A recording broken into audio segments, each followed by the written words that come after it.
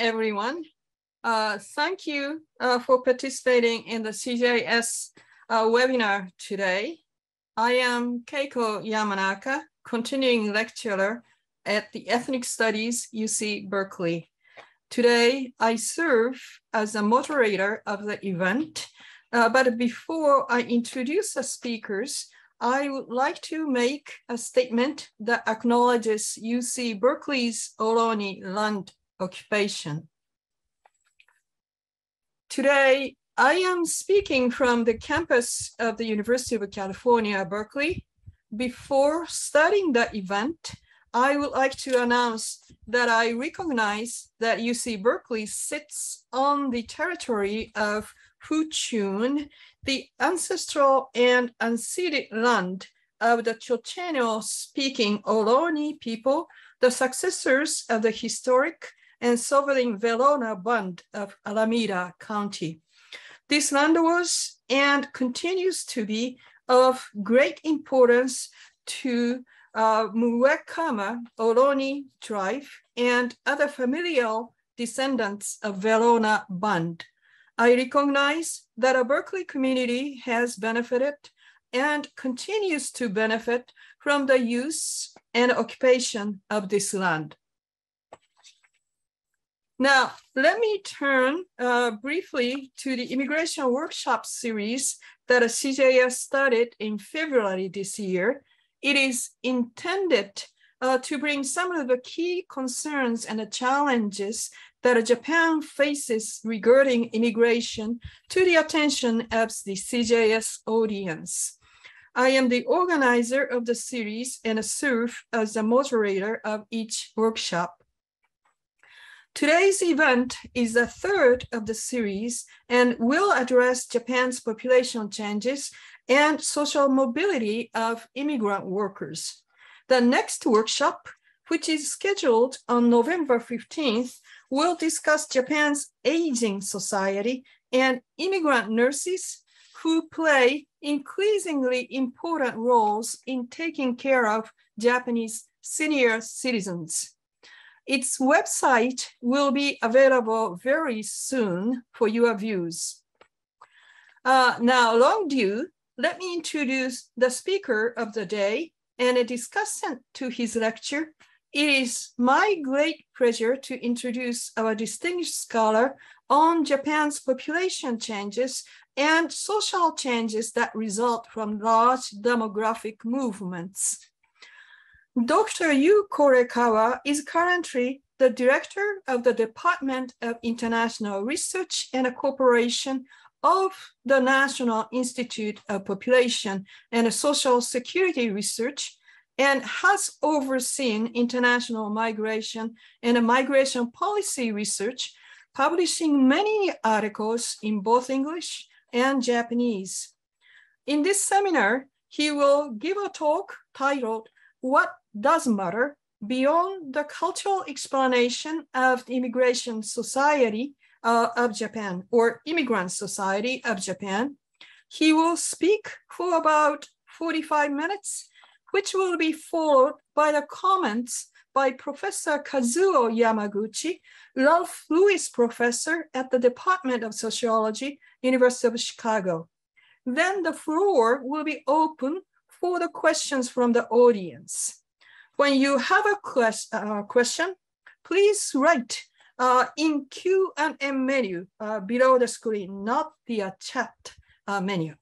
Okay, Dr. Korekawa, the podium is open, all open for you.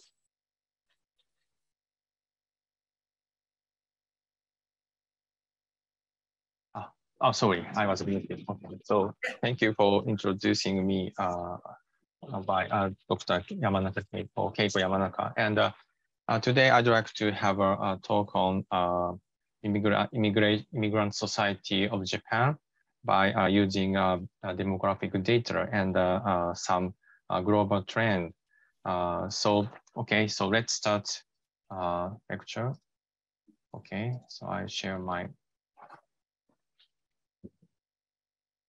presentation. Okay, so it's my honor to be able to have a lecture today, and my title of my presentation is What Does Matter Beyond the Cultural Explanation of Immigrant Society of Japan. Today, so my presentation will focus on the kind of socio-economic aspect of incorporation of immigrant in Japan, not from the cultural perspective. So it's a relatively new perspective, probably for many migrant researchers in Japan and of course in the US. So, okay, let's move to the contents. And so there are 4 topics today. So first of all, the global trend. So I'd like to show a global trend and Japan's position in it. And second topic is Japan as an emerging destination. So last about 30 years, Japan is changing into a country of immigration rapidly. So I'd like to show some aspects of the change by some data sets. And third topic is the core of today's presentation. So labor market integration of migrants in Japan. I'd like to show the situation of integration of migrants in Japan by using census data, micro data of the census. It's a new approach to integration of migrants in Japan. And fourth is the conclusion. So what does matter in the integration of migrants in Japan? I'd like to show a new perspective in this regard. Okay. Okay, so the global trend. Okay, so according to the famous textbook on international migration, there are 4 phases after World War II regarding the global trend of international migration. So phase 1 is it started from 1945 to 93. So from the end of World War II to the first oil crisis. It's a very famous period, famous phase known as accepting many guest workers to Western European countries. And phase 2 is from 1973 to 89, from the oil crisis to the end of the Cold War. So this phase is a relatively kind of a moderate phase of international migration. And phase 3 starts from the end of the Cold War to the global financial crisis in 2008. So it's an era of globalization, and many former immigration countries changed into countries of immigration in this phase, during this phase. Japan is also the case of the migration transition during this phase. And phase 4 it's a kind of a backlash to phase 3. So expansion and deepening of international human mobility and its repercussions. Typically, you can see that Brexit and Trump presidency in 2016, and many other European countries changed into the cabinet of kind of right-wing party, led by right-wing party during this phase. And if we have a phase 5, it's a kind of after the pandemic. So we are now at the verge of the phase 5. Okay, so next is, it's a global trend showing the migration trend between continents and intra-regional area movements. First of all, you can see that GCC countries, so Gulf Cooperation Council countries, such as Saudi Arabia, UAE, Kuwait, something like that, accepting great number of migrants from Asia. So you can see that the figures. So for example, from South Asia to GCC countries, the number is larger than the total number of migrants going from Asia to North America. So GCC countries are the biggest recipient countries in international migration. And in terms of the internal migration. So Europe, so within the Schengen area of EU, shows a very huge number of internal migration. And it is also a case of Asia. Asia shows this large figure, which is larger than that of Europe. So from those figures, you can see that Asia is the most prominent hotspot of international migration. And the GCC countries are the largest ones. Okay, so we can focus on Asia migration in more detail. From Asia, about 7 million migrants are dispatching, leaving their countries, working abroad, and about 1/3 are going to GCC countries. So about 2.4 million migrants are going to GCC countries for work every year. It's a fraud data. And rest of 1/3 go to OECD countries, so advanced economies. So it's about 2 million. And among OECD member states, Japan is a top recipient of labor migrants from Asia. It's about 400,000 per year, which is larger than that of Korea and to US. And less of 1/3 go to ASEAN and other Asian countries. So it's about 2.5 million every year. So from these figures, Japan is the largest recipient country moving to advanced economies from Asia. Okay, so next question is, how does the mode of migration differ from those in the US and Europe? So Asia is the largest recipient countries of international migration, but there's a big difference in terms of modes of migration between US and Europe and Asia. So there are 4 characteristics. So first one is more business than family humanitarian migrants. So in Asia, many migrants are contract-based and contract-based and temporary workers. So they, in many cases, so they are business-oriented.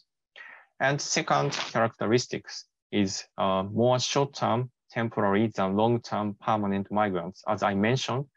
So they go abroad for work just for limited terms. So they tend to be short-term and temporary migrants. And as a result, sending countries and migrants themselves are weighted more toward economics than human rights.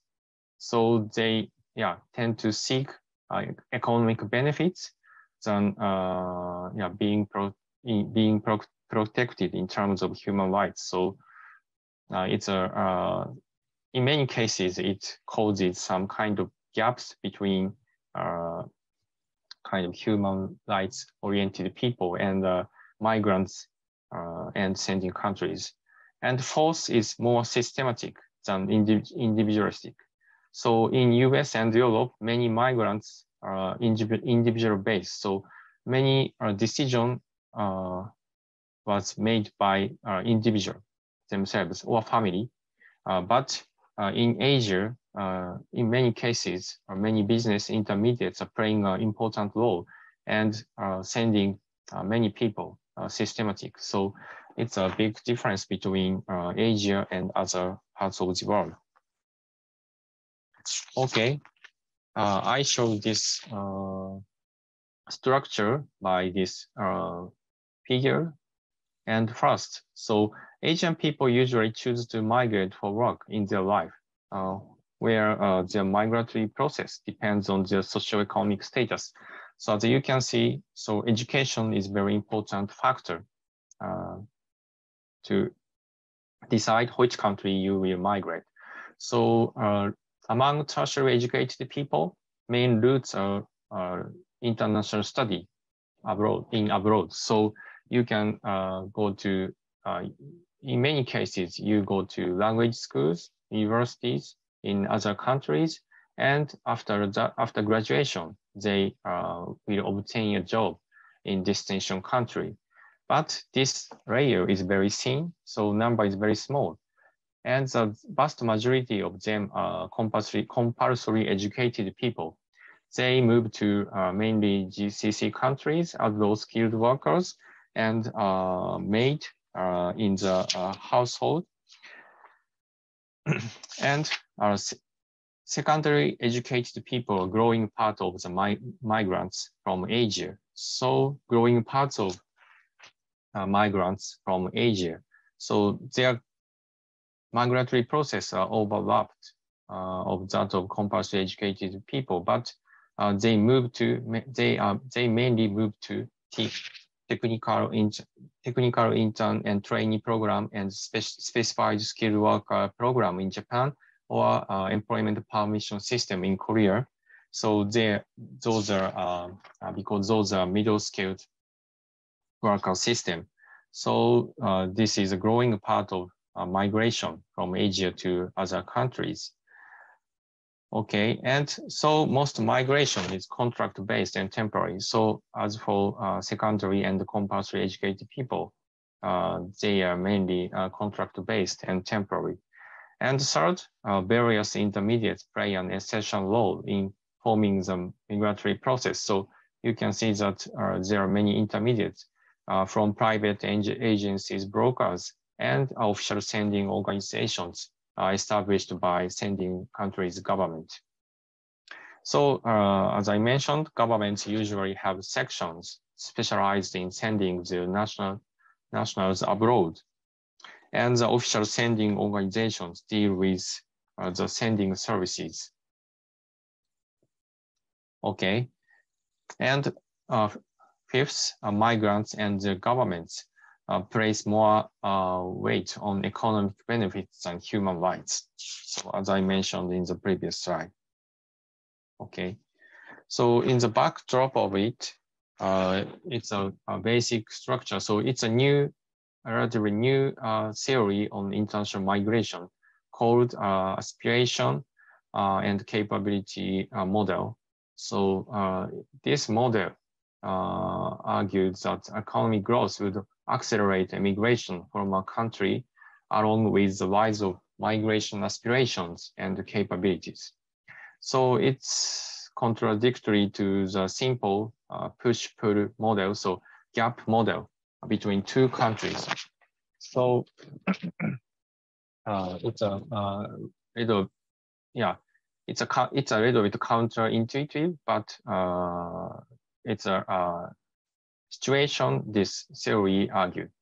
Actually, according to the latest IMF study, the pressure to send migrants decreases when GDP per capita reaches $2,000 US, but migration to high-income countries increases up to $7,000 US.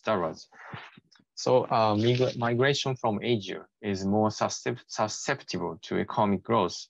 As I mentioned, they are mainly contract-based, business-oriented migrants. So that's why migration from Asia is more susceptible to this structure, this model. And you can also say that economic growth in Asia will increase migration abroad. Okay, so you can see the actual relationship between economic development and migration to each destination countries.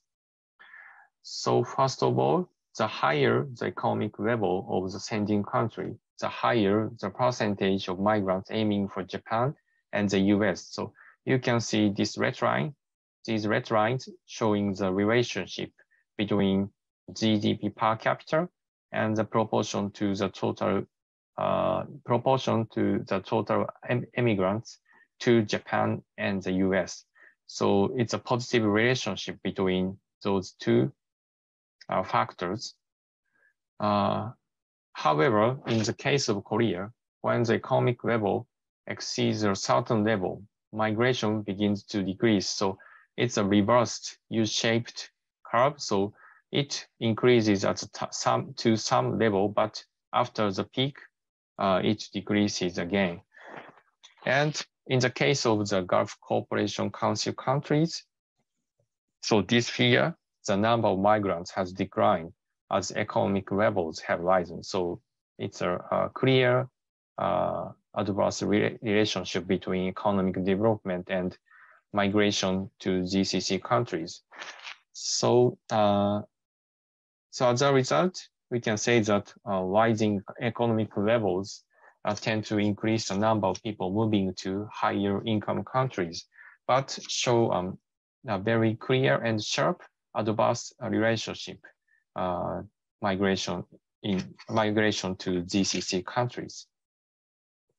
Okay, this is a global trend. So next is the Japan as an emerging destination. Okay, so it's an overall history of international migration of Japan since 1875. So from the beginning of Meiji era, so from the beginning of the modernization of Japan. Until 1945, Japan was a country of emigration due to its high population pressure.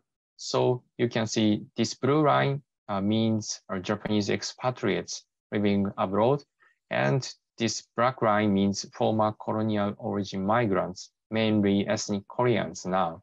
And this red line means newcomer migrants, mainly coming to Japan after 1980s and 1990s. Okay, so about 2.6 million Japanese expatriates lived mainly in China, Korean Peninsula, and Taiwan before World War II. So about at the time of 1940 or so, 2.6 million was recorded. And on the other hand, about 1.3 million colonial origin migrants lived in the Japanese islands as of 1940. So the last census before the end of World War II. So it means Japan was a country of immigration. But after 1945, Japan lost overseas colonies, Japanese expatriates returned to the Japanese islands, and colonial origin migrants returned to their countries of origin. Of course, they went back and forth during this period, but at the end, a number of colonial origin people living in Japan as of 1947 was, this number, so 547,000 people living in Japan. And international migration was kept constantly low until the 1980s. So during this period, it was very kept constantly low. But after the 1980s, due to the globalization of the economy, Japanese economy, many Japanese people went abroad as international students and intra-company transferees of Japanese companies. So you can see this red line rose again after 1980. This blue line rises again after 1980, and now it's about 1.3 million. And in addition, the number of newcomer migrants is growing rapidly after 1990s. So after the Reform Act of Immigration Control and Refugee Recognition Act. So Japan experienced a migration transition in the 1990s. So it took over the number of Japanese expatriates in 1993 or 4, and it skyrocketed to about 2.6 million as of 2021. So of course, it's just a 2.2% of the total population of Japan, but in terms of the absolute number, it's not small. Okay, it's a composition of country of origins of migrants, and it's a region and countries of regions of origin. Yeah, and it's a countries of origin. So Chinese are the majority, and recently the number of Vietnamese people growing rapidly after 2010. And there are also mainly Japanese Brazilians living in Japan, but their numbers kept constant during 2000s. Okay, and mainly come from Asia, but yeah, as I mentioned, the number of Japanese Brazilians are not small in Japan. So South American people occupied a certain amount of, part of the migrant population in Japan. Okay, it's a major policy developments. Okay, so this is the basic characteristics of Japan as an immigrant destination. And in the backdrop of it, there are kind of structure of migration policy among OECD member states. So we can overview the structure of migration policy in following slides. So this slide shows that the number of permanent migrants accepted per year by OECD member states. So Japan is 10th ranked in terms of acceptance of permanent migrants. And top is the US, so about 1 million permanent migrants accepted every year, just before the pandemic. And in terms of the composition, actually, many of them are family, humanitarian, and free movements. And work-related migrants just occupying 13%. If you include accompanying family workers, it's just 19% of the total permanent migrants accepted by OECD member states. And this category, so work category, is not a majority, and it's also not a rising part of permanent migrants. So as you can see that from 2008, work-related permanent migrants, the number of work-related permanent migrants declined gradually until 2015. And after that, it was recovered slightly, but it's still very minor part of permanent migration. And this slide also shows the kind of characteristics of migration policy among OECD member states. I categorized 4 migration policies of 4 major member states. And first of all, United States shows a very distinguished pattern of accepting family migrants. So it's a radar chart showing the composition of which category is accepted by each member state. And the US accepted family migrants a lot. So its proportion is higher than 60% of the total permanent migrants to the US. And Japan shows the very similar pattern to that of Canada. So Canada and Japan shows a high percentage of work-related migrants every year, and low family migration acceptance. And only difference between Japan and Canada is the acceptance of humanitarian migrants. So Japan accepts very limited number of humanitarian migrants. So it's only difference. And as for Germany, so Germany accepted a large number of free movement within Schengen area. So many migrants to Germany are mainly European people, not from third countries. So their pattern is very unique compared to other countries. Okay, so United States is dominated by family immigrants. And yeah, so as I mentioned, Japan and Canada are very similar. So we can say that Japan is positioned as a migration state with a policy of accepting mainly labor migrants. So it's a big difference between, as you see that the average picture of acceptance of permanent migrants among OECD member states. Okay, and next slide. So this slide shows temporary immigration. So another side of the same coin.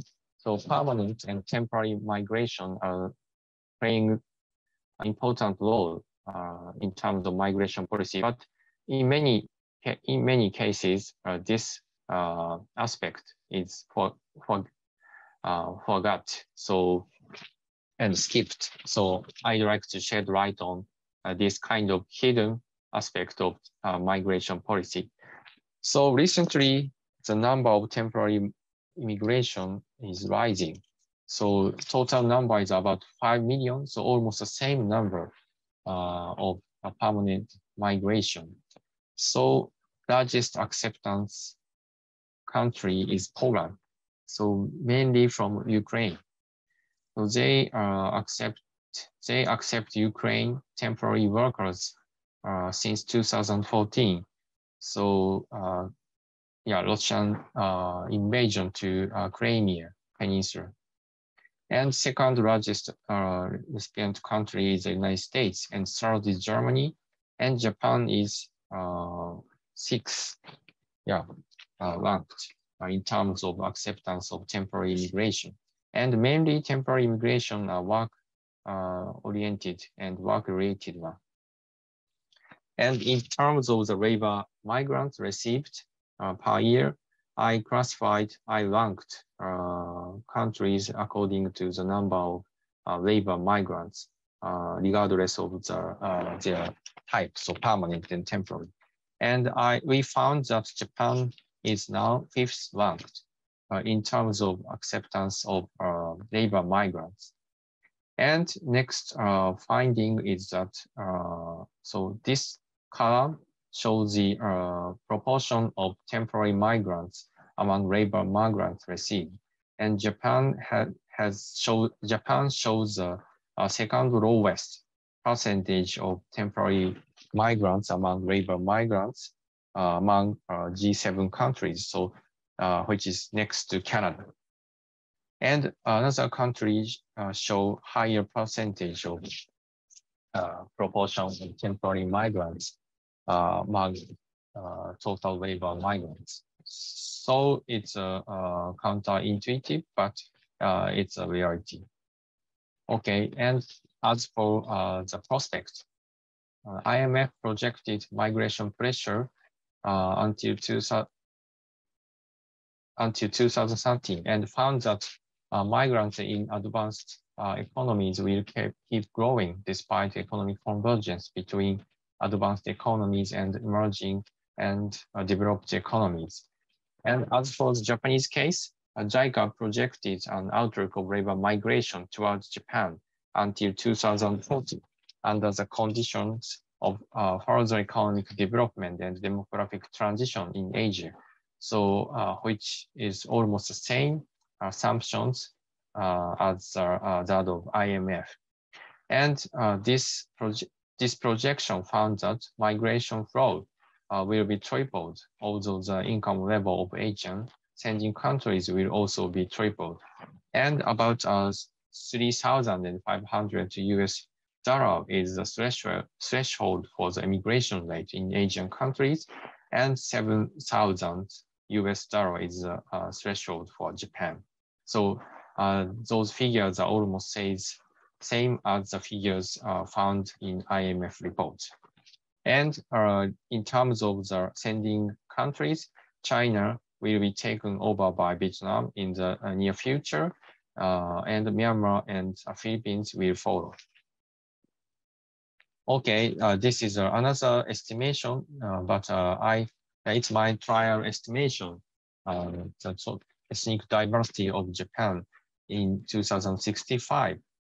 And I assume very conservative net migration number to Japan during the projection term, but I found that about 12% of the total population of Japan as of 2065 will have a migrant background.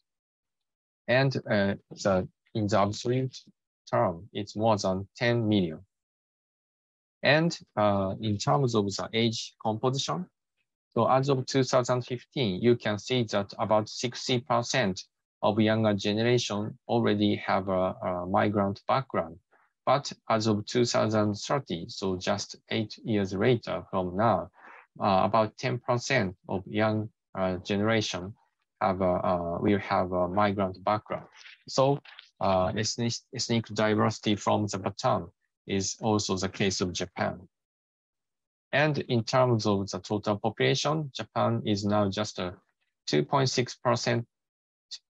So it means a proportion of the people with migrant background. But in 2065, it will rise to 12%, almost the same level as Italy in 2015. But more important point is ethnic diversity from the bottom. I'd like to underscore this here. Okay, so Japan as an emerging destination. So I can summarize these 5 points. But most important point is with economic growth in Asia, Japan has become more of an aspire destination. So it's a very important background of the presentation after these slides. Okay, so next section is the core of my presentation today. So labor market integration of migrants in Japan. So key questions. So Japan is an emerging destination for migrant workers in Asia, and labor market integration is the most significant issue. However, the Japanese labor market is believed to be closed to migrant workers. For instance, Japan is not attractive to highly skilled workers by HSBC Expat Explore Survey report 2021. And in many journalism and newspapers, technical intern and training programs, so TITP, is condemned as human trafficking by the US government.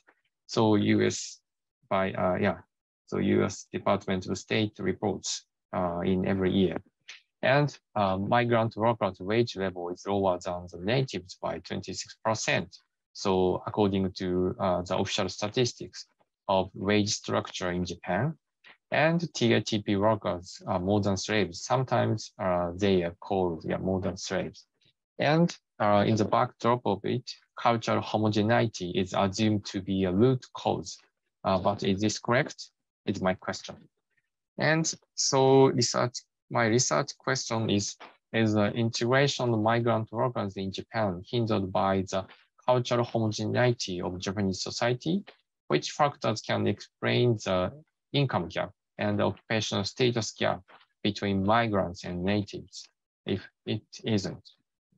So my hypothesis is that a low international skill transferability causes the income gap between migrants and natives, which is generally low in the Japanese employment system. Okay, so first of all, what is the Japanese employment system? The Japanese employment system has these 4 characteristics. So first is seniority-based promotion system, and long-term or lifetime long employment, and unclear job description, and ramp recruitment from schools.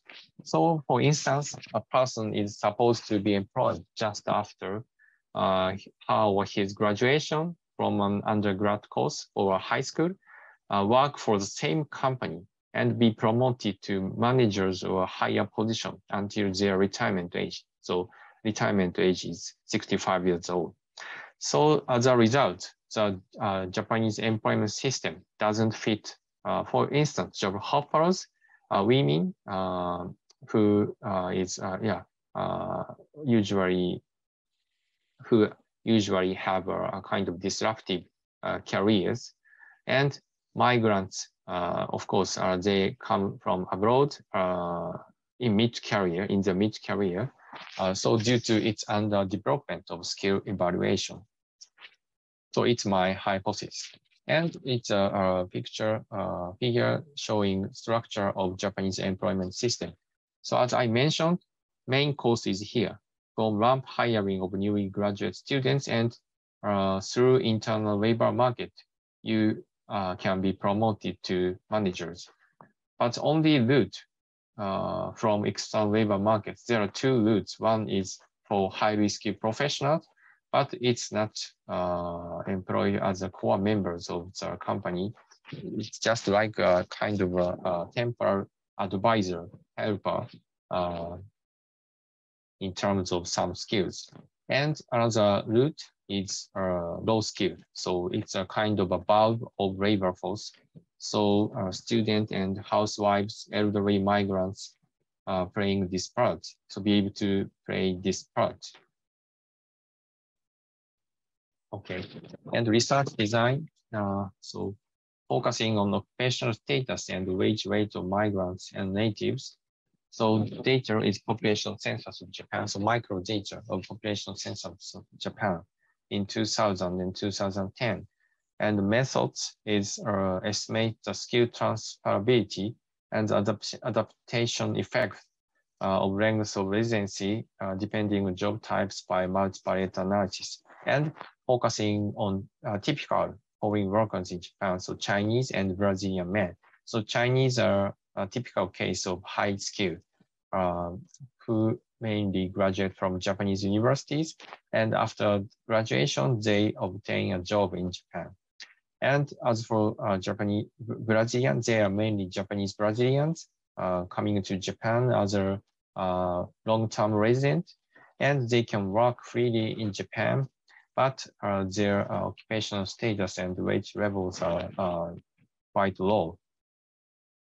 Okay, this is a graph. These are the graphs showing composition of job of each nationality. So Chinese people are mainly occupied by engineer and skilled labor, and many of them are permanent residents who are former high-skilled people.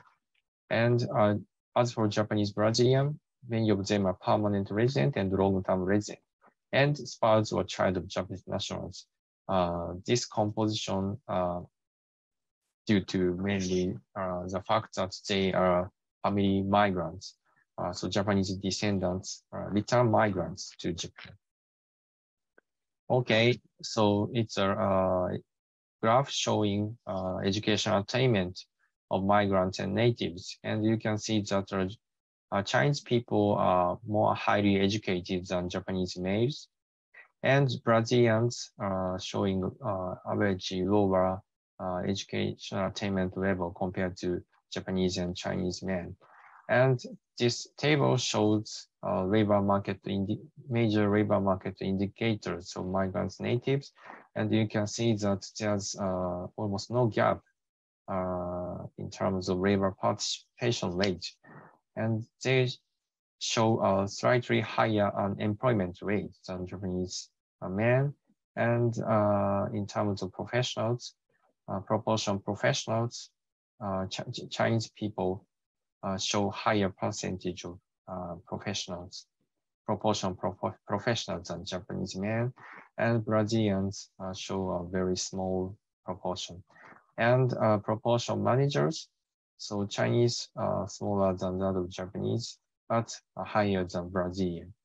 It's partly a result of their gap in their educational attainment. Okay, and the working hypothesis, so estimating skill transferability, working hypothesis A is if skill transferability is 100%, then migrant workers are in the same level of occupation based on their attributes, such as educational attainment. And second, skill transferability should differ depending on different treatment of the occupation in the Japanese employment system. For instance, high skill transferability among professionals, but low ST among administrative staffs.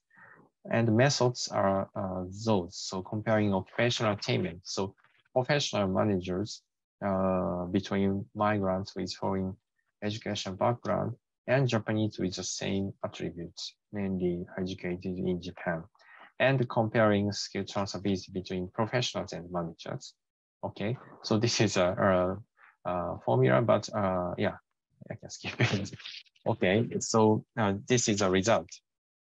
So this result shows the estimated probability for obtaining a professional occupation by educational attainment and by countries of, so citizenship, nationality. And you can see that highly educated Chinese men showed higher probability for attaining professional occupation.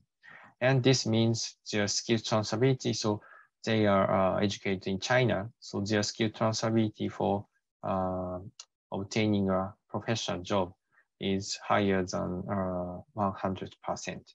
But rest of other than high skilled Chinese men, many skill transferability are hindered. So even among Chinese people, and Brazilians showed average lower skill transferability than Chinese.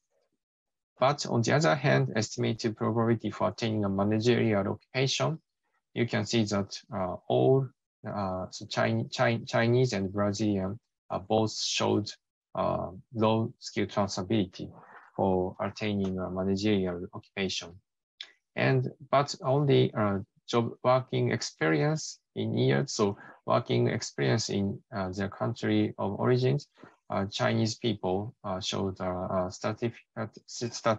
statistically insignificant difference. So almost the same value of working experience in years in China compared to Japanese men. But as for Japanese Brazilians, their working experience de-evaluated. So skill transferability from Brazil to Japan is hindered. Okay, so we can say that STs are hindered for migrants. However, depending on educational attainment and migrant country of origin and type of occupation. So STs differ even among migrants, but a hypothesis that tries to explain it from the kind of xenophobic attitude of Japanese society cannot explain these differences. Okay, so next is how do they adapt to the Japanese labor market? A question on immigrant economic assimilation. So working hypothesis are migrants climb up the career ladder along with the more extended residency in Japan.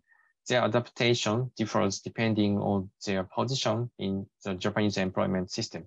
So high adaptation among professionals, low adaptation among administrative staff, and more rapid catch-up among migrants with low skill transferability than those with high STs. So kind of catch it up, we can detect kind of catch-up effect. And methods is using pseudo cohort analysis. So I can show that these figures. So I use two time point census data, and depending on the length of residency, I can constitute kind of a pseudo cohort. So you can see these people will move to this part in 10 years. So we can track the same people in between two time points. Okay, this is the formulas, but we can skip. And a result is this. So this means time difference between occupational status change between two time points. And as for promotion for professionals, we can see that positive figures for almost all cases. But on the other hand, as for promotion for managerial position, we can only see very limited number of positive figures. Okay, these graphs showed the relationship between skill transferability soon after the migration to Japan and the long-term adaptation effect in 10 years. So you can see the clear adverse relationship between STs and occupational mobility in 10 years among professional people. So mobility to professional, you can see the clear adverse relationship. So if you have limited skill transferability, your catch-up will be greater. But as for managerial position, we cannot see such a relationship. Okay, so adaptation effects are broadly seen among migrants regardless of countries of origin and educational attainments. So even among Brazilians with only compulsory education, we can see the adaptation effect.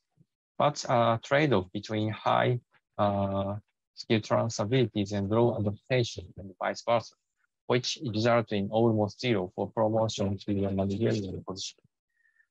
And third, migrants can be promoted in their positions even in the Japanese employment system through an internal labor market, not the external one.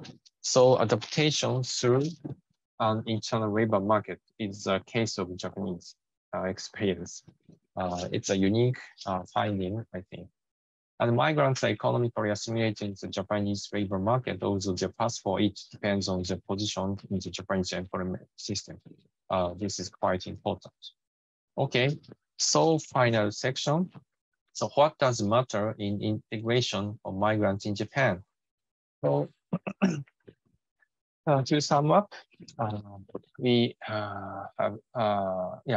can say Asia is the most prominent hotspot of international migration globally, and Japan is an emerging destination for labor migrants, mainly for labor migrants in Asia. And of course, as a result, labor market integration is a crucial issue. But in the Japanese labor market, migrants are economically disadvantaged, mainly due to low skill transferabilities, except highly educated Chinese professionals.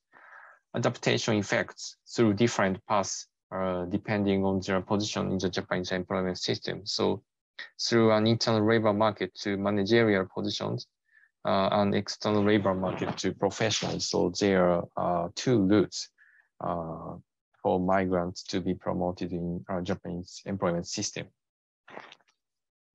And the skill transferabilities and the labor market structure determine the socioeconomic status of migrants in Japan.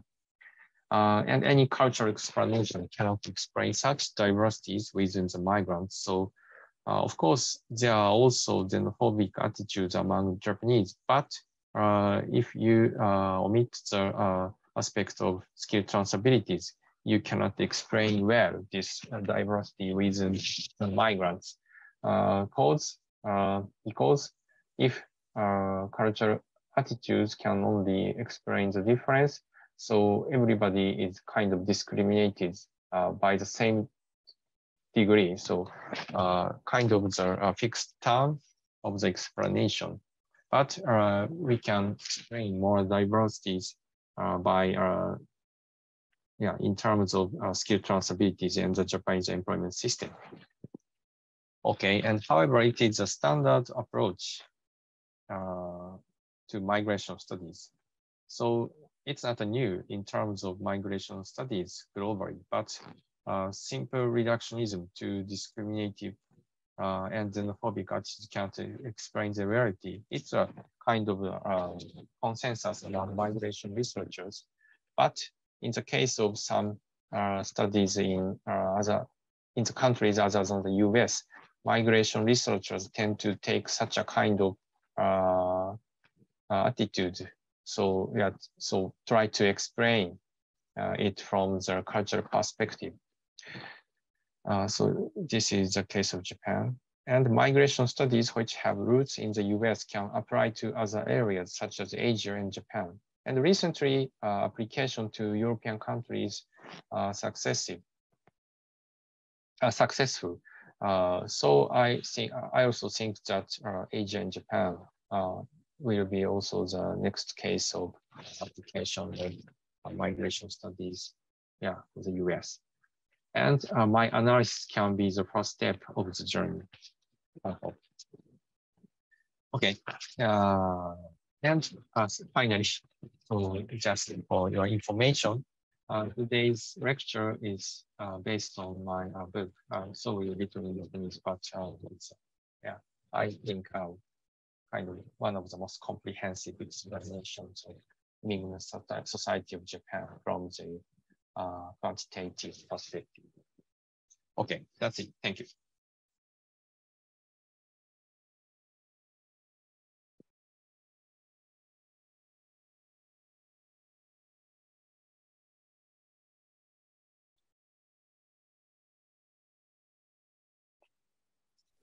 Okay, Dr. Korekawa, thank you very much. Very interesting, highly quantitative analysis, which is, as you said, it's a standard approach in the US and elsewhere, but it's still new to Japan. Let us then have comments by Dr. Professor Yamaguchi, who is also a very specialist in this field. Professor Yamaguchi, please. Yes, I'd like to share the slide first. And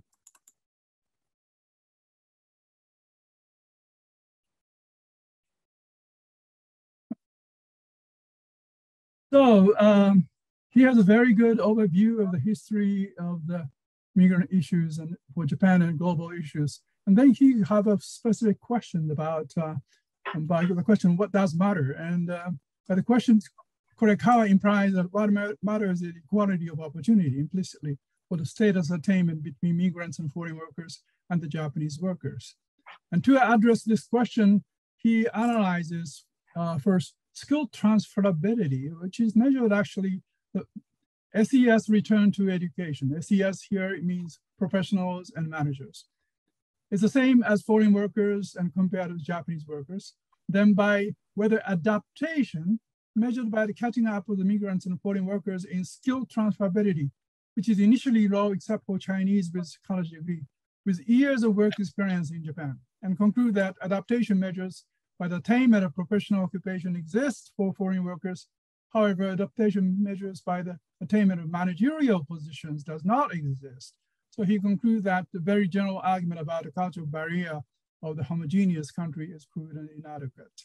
So these findings are very, very interesting and informative, but I raise some questions and comments.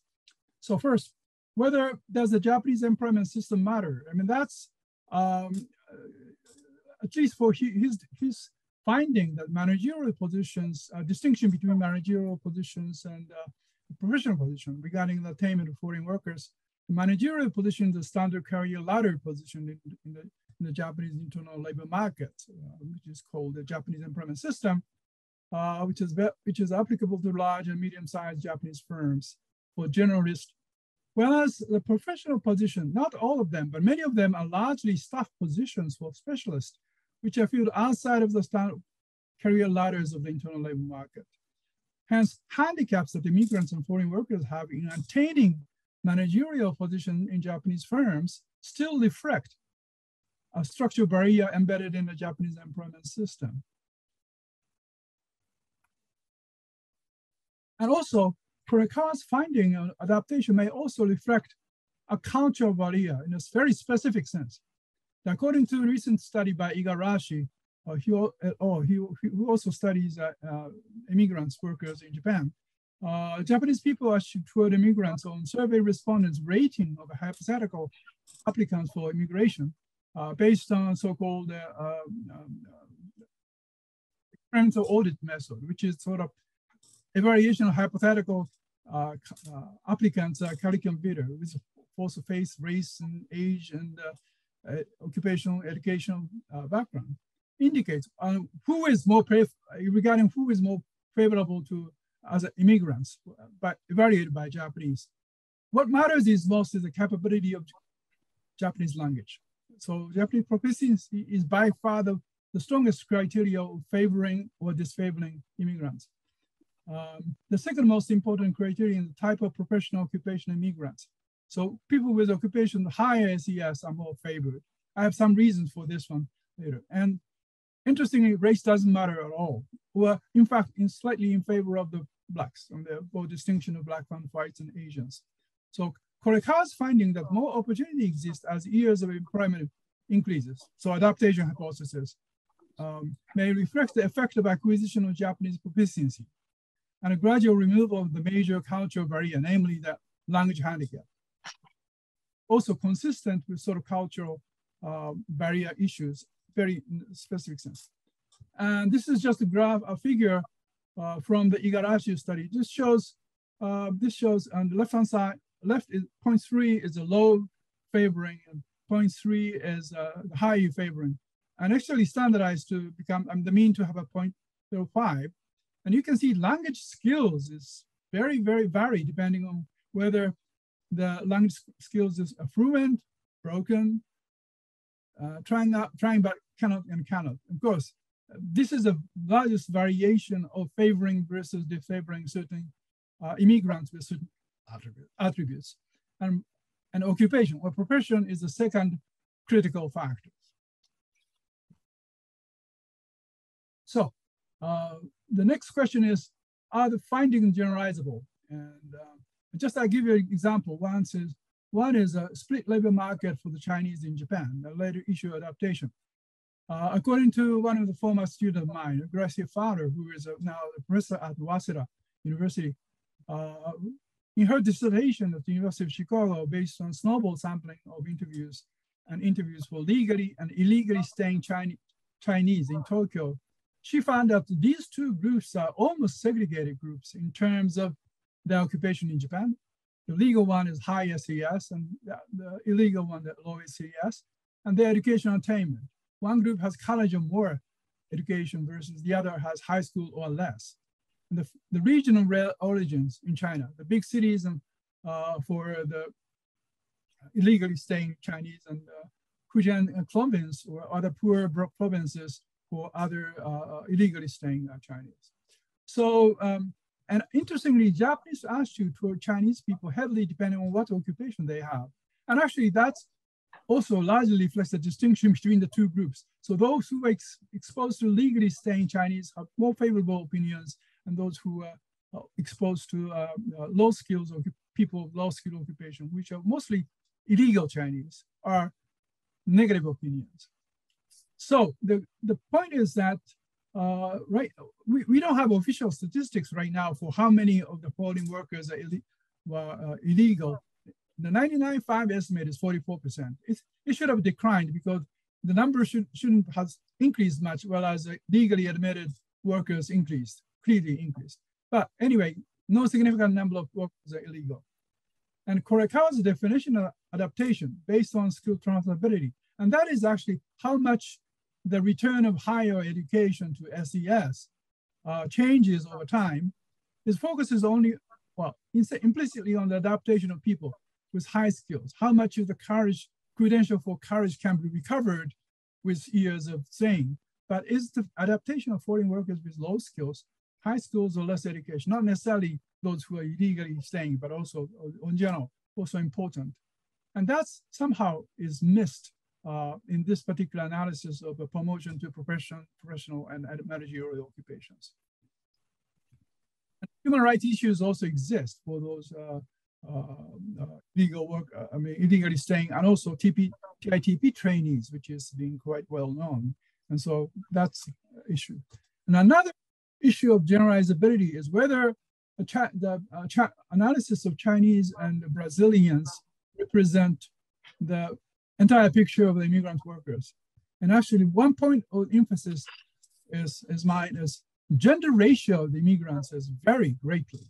And you can see that top 15 or top 14 with 15 ethnic group, foreign workers groups and the size and gender ratio.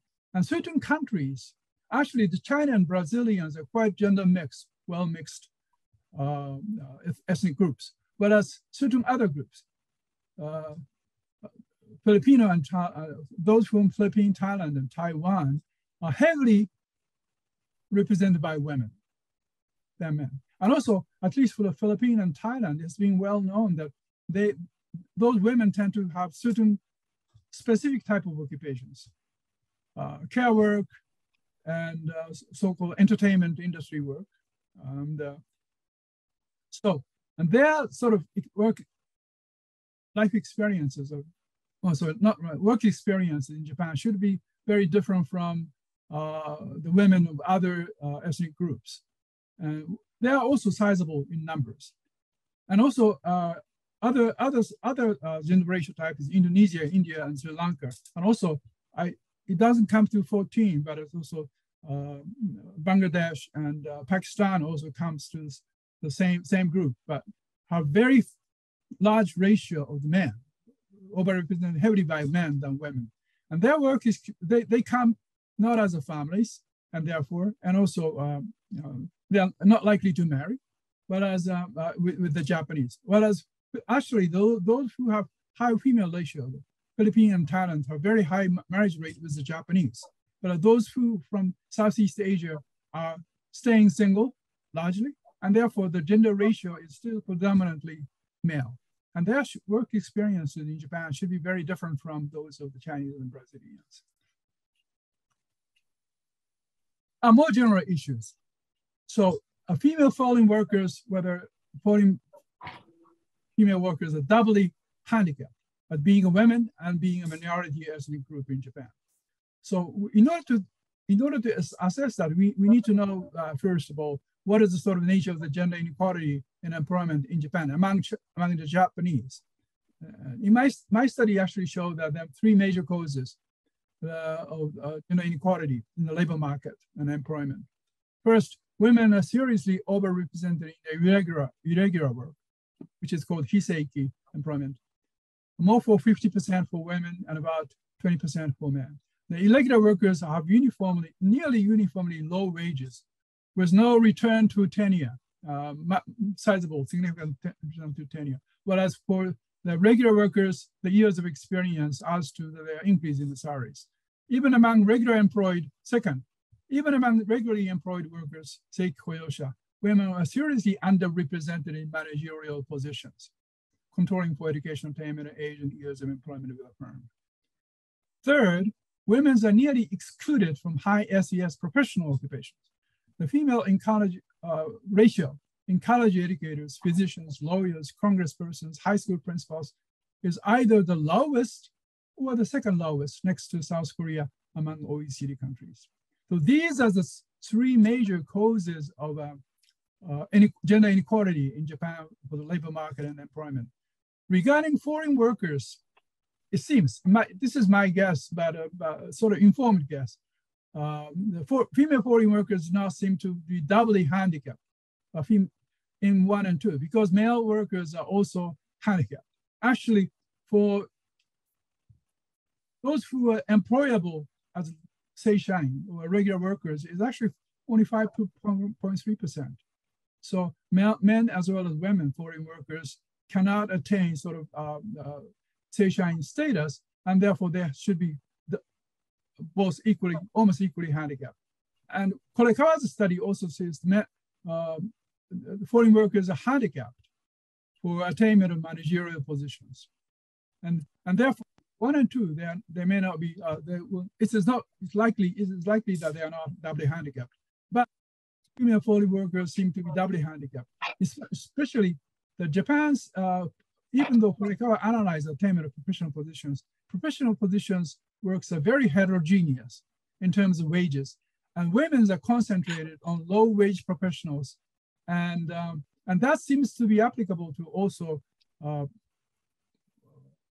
women of the female foreign workers, and therefore they are doubly handicapped in that respect. And other studies, which is unfortunately only available in Japanese, is according to the study of Nakamura et al., the economist. They shows, interestingly, the increasing number of foreign workers in Japan unexpectedly raised rather than lowered the average wage of Japanese workers. Even though that it is assumed that increased competition will actually lead or increased supply of the labor will lower Japanese workers' wages, especially for high school workers. It's contrary to expectation, opposite. But one of the causes is that they identified as a crowding out, a demand shift to employer as a result of supply change. If Japanese high school graduates' average wage increase as a result, who are those out, left the labor market, must be Japanese with high school graduates with relatively low wages, and they are largely irregular workers overrepresented by women. Hence, increase in unskilled foreign workers, mostly Japanese Latin Americans, those from Brazil and Peru, and TITP trainees may have aggravated employment opportunity for high school graduates, especially among women. This is also reflects the vulnerability of regular employment in Japanese labor market, which is sort of culturally embedded the structural constraints in Japan.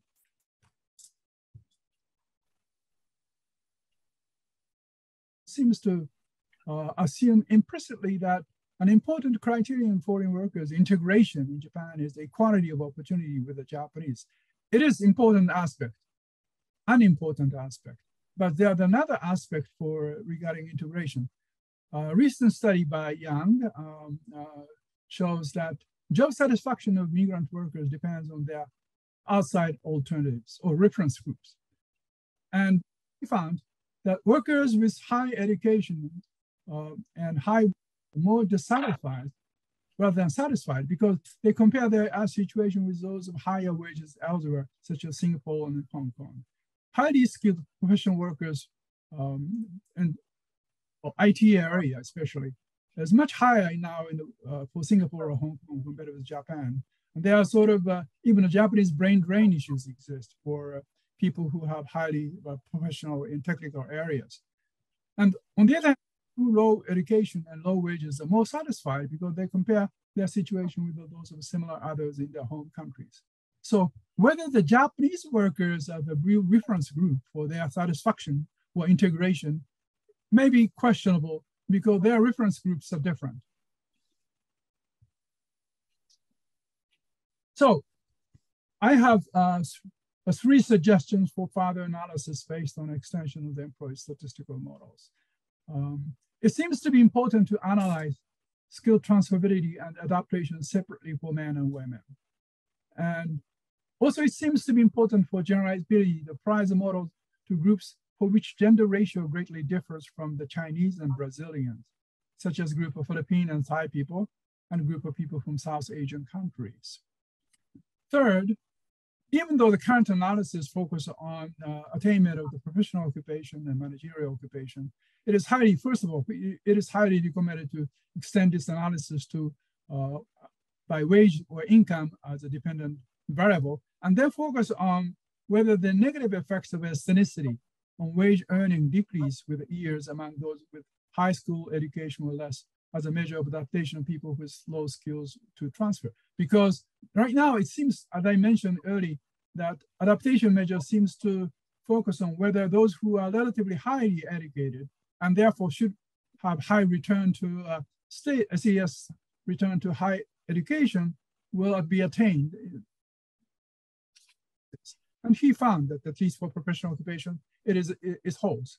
It doesn't hold for administrative occupation, but it's left out whether the adaptation issues of the low-skilled people, which is also is quite sizable in Japan, and actually is one of the 2 big groups. And that's all for my comments. Okay. So I stopped sharing. Thank you very much, Professor Yamaguchi. There are so many very dense substantive comments, which probably requires Dr. Korekawa to respond another half an hour. So he doesn't have enough time to respond. Finishing the presentation in time, it's 6:30. So Dr. Korekawa, thank you very much for presenting the wonderful, interesting studies of Japanese immigration issues in the labor market. And Professor Kazuo Yamaguchi, thank you for your very rich comment onto Dr. Korekawa's presentation. And for the audience, thank you very much for attending this presentation, as well as submitting the very interesting questions. And again, this presentation and a seminar seems to be very, very rewarding. Thank you very much. See you again in the next Thank you so much. immigration seminar.